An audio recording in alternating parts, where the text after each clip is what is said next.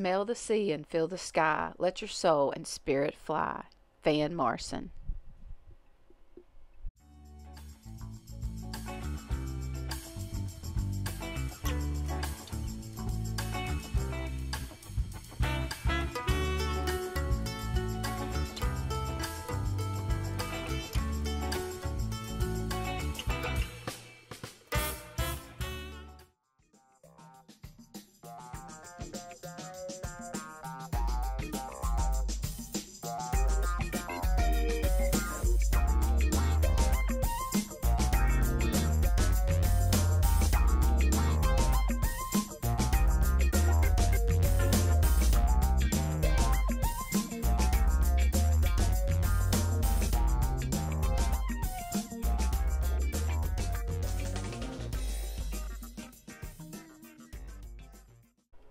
We head down to Alabaster Bay, which is a quick trip from Hatchet Bay.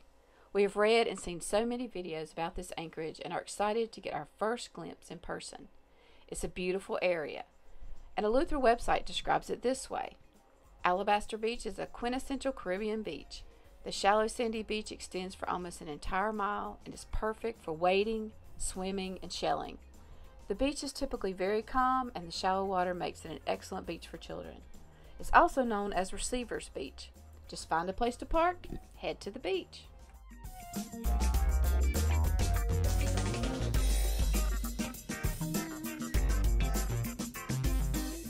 After dropping the anchor and settling into these calm waters, we took the paddleboards out to explore and check out the beach. A resort known as Coco de Bahamas is located in the bay, but seemed to be closed, although well kept. Looked like a beautiful spot for a wedding.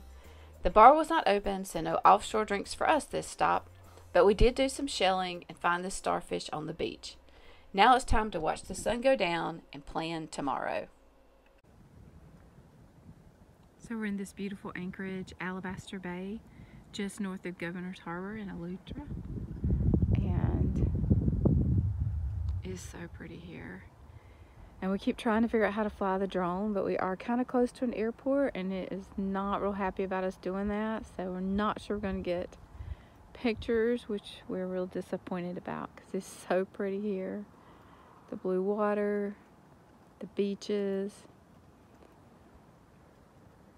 So I'm just going to take a little video this way, and tomorrow we're going to get in Shelby and take some pictures of the boat in the water, go around her anyway, because it's just so pretty here.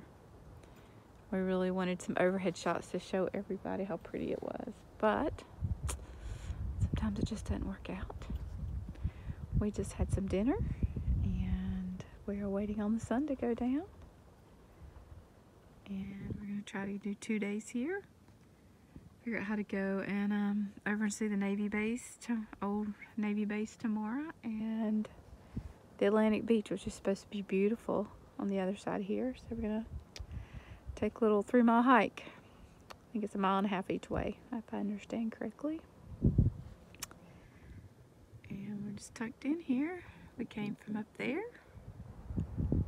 about 10 miles. It was exactly 11 miles we came out of Hatchet Bay down to here today. So it's about 1 hour and 45 minutes.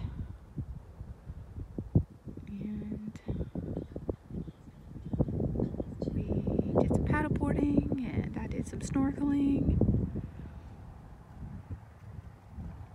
Now just enjoying dinner and the sun going down.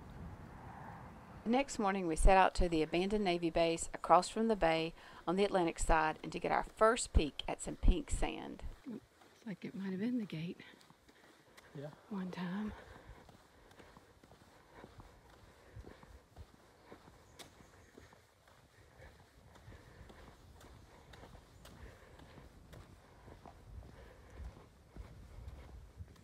Sailboat story.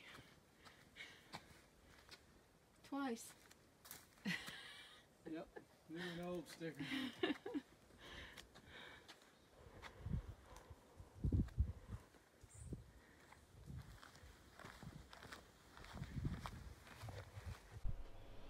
In 1950, the U.S. began building a naval base on Eleuthera as a sound surveillance system to track Soviet submarines. A few years later, the base was greatly expanded, and it became part of the Air Force Missile Test Center, Atlantic Missile Range. In coordination with 11 other stations around the Caribbean, they were responsible for long-range monitoring of rocket and guided missile launches for the Air Force, Army, and Navy. In 1980, it was officially decommissioned and abandoned. Now all that remains is the abandoned buildings and overgrown vegetation. Inside the base, a road takes you down to a beautiful, unspoiled beach. Yes, there is a pink tent, but not what you expect or see photoshopped online. How does the sand get pink?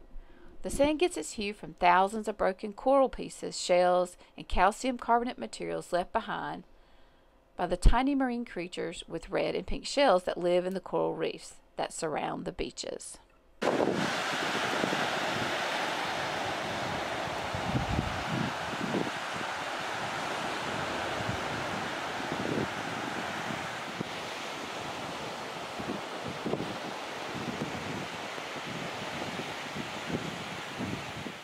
Now it's time for Journey's photo shoot.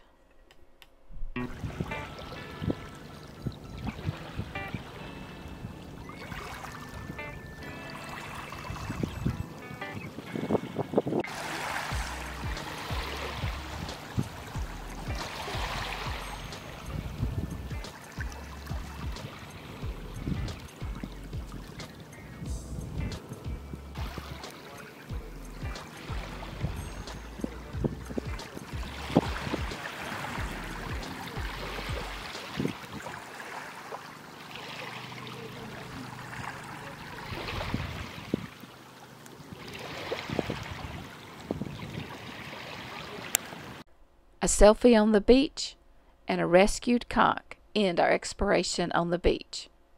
Now check Journey out in this beautiful clear water. The water will just get better as we continue this journey through the Bahamas.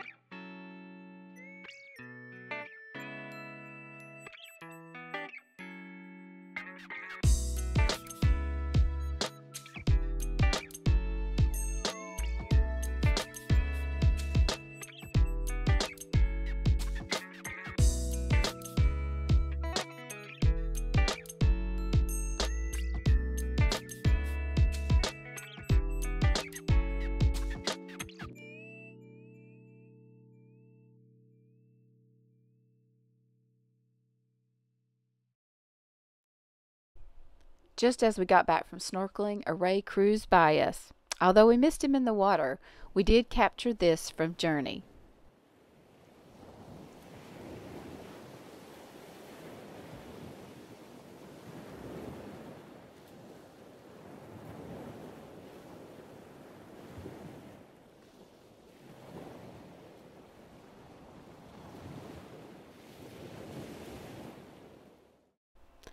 Now it's time for the sun to set. We'll be heading out to Rock Sound tomorrow to visit the ocean hole, and more wind is coming.